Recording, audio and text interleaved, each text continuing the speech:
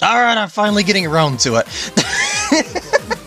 Hello everyone and welcome to another DDR video. I figured since I did Max 300, I'd give this one a shot. And well, it was not as easy for me as Max 300 was, because there's a whole lot more movement to play this one barless than the others. So but don't worry, I figured out some stuff.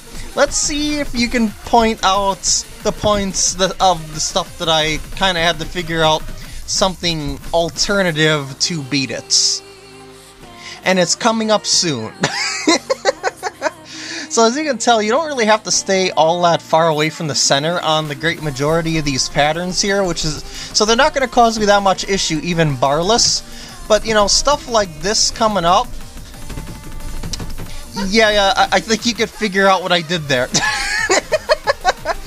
While I did mash through there just to cheese it, I have some more strategic ways of cheesing those sorts of streamy patterns, at least when it comes to the notes that are only like maybe one or two different ones at a time, because I can put one foot to cover two and mash that while alternating with the one that's covering just one, like this.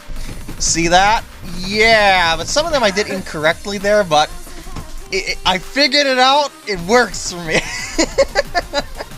I mean, I definitely could be more accurate, but you know, it's just a thing of that. It is a technique that you can use if you're aiming to pass this one, because yeah, it's most certainly doable this way. See how many you can hit like that? It's so consistent too when you actually get it, because you can stay in rhythm too. Issues because I'm not pro barless. I had to figure out some alternate ways to solve those streamy patterns.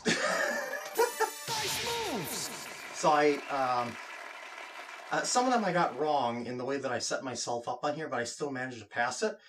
But like say if it was up, left, up, right, up, left, up, right, I would just keep smashing these because it's still alternating the arrows, only I'm not moving my feet as much.